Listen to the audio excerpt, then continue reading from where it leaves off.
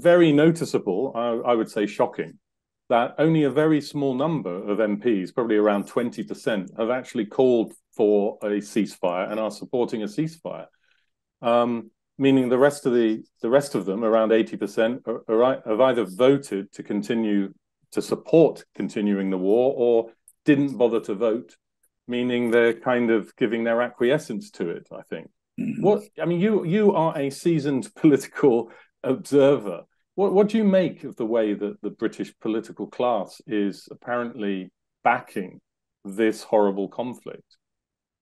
It's a very interesting, important question. And there used to be, even in Maggie Thatcher's day, a sort of balanced view about Israel-Palestine and a readiness. Maggie Thatcher said that the Shatila Sabra massacres were pure barbarism. So, and it wasn't all that she said, even though she was pro-Israeli. Though, but now there is a sort of, to use the unfortunate term of Rishi Sunak, unequivocal support for Israel. Whatever it is doing, we support it. And that goes back, and you can trace it to the more or less to the turn of the century, in the aftermath of the Iraq War, a new kind of political language, I think.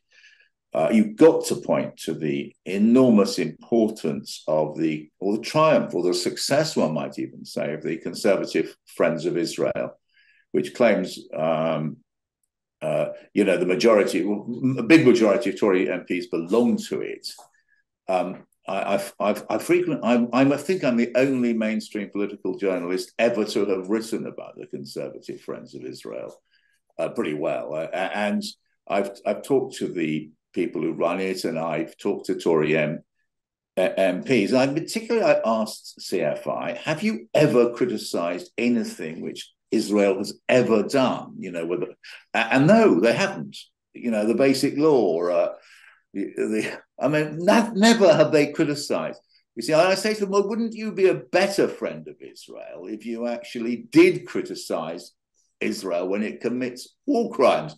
But there's no answer to that. They're just a friend of his. In fact, Stuart Pollock, who was now the president, having been a long-standing director of it, is now in the House of Lords, even criticised or sent them. Basically, he said that when the British government rightly said, we wouldn't talk to Ben Gvir, who's a racist, a really unpleasant piece of work.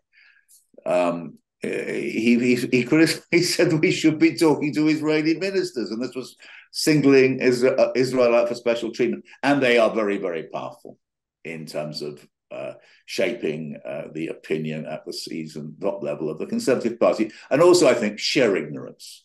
Right, if you look at the record of most Tory MPs, and we come on, not so good on Labour, but they've even so far they've ever been to the region. It's on a CFI trip, which is available, and it's 4 days.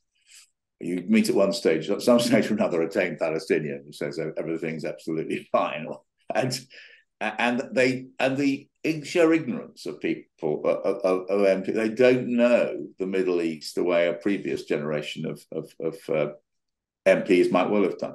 This is almost a taboo subject, though, isn't it, in some circles in the British media? But it's an important one because we can't really deny on the basis of the evidence. I've mentioned Conservative Friends of Israel and Labour Friends of Israel. There are other influences as well. Could you give us an overview of how you think this Israel lobby works, or how strong is it, and why is it taboo? I think you're right. It is taboo that most lobbies operating at Westminster are gleefully exposed and written about. When I made the Israel lobby is an exception to this, generally speaking.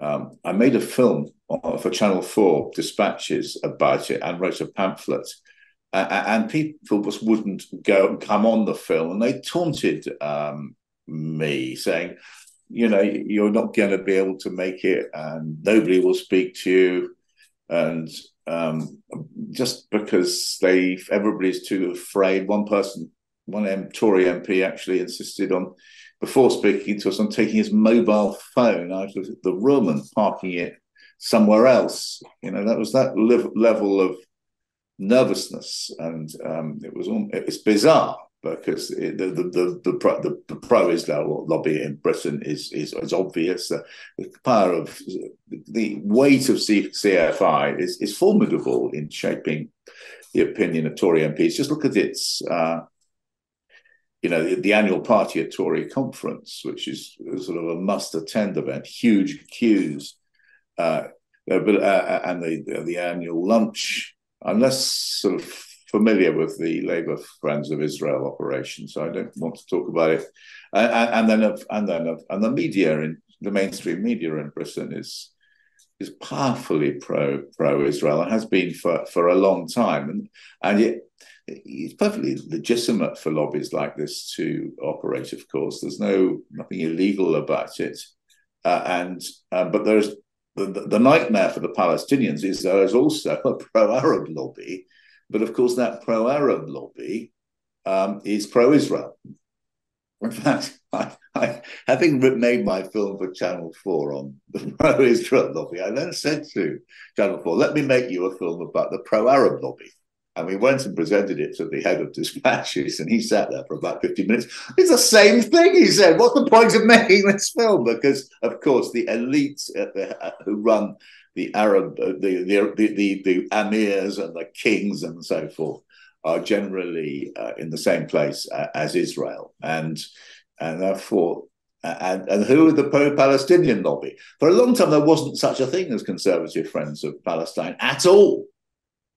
And there was no balancing, and it was terrifying to go to war on behalf of, as it were, sort of make the case for Palestinians in the Conservative Party. You were completely isolated, and Saeed Abbasi is the most distinguished member of that tradition. But they're very isolated indeed, and this needs to change because it doesn't reflect the views of a large number of British people. And I think that the Palestinians, there is this something about being British and supporting the equal rights, and how many papers even refer to the fact that every human rights newspapers, all the human rights organizations in the world, including the Israeli ones, say that Israel is an apartheid state. It's almost never referred to. If we go back 50 years to you remember the 1973 oil embargo that the Arab states put on the West because of their support for Israel, a massive geopolitical issue that changed international relations for decades.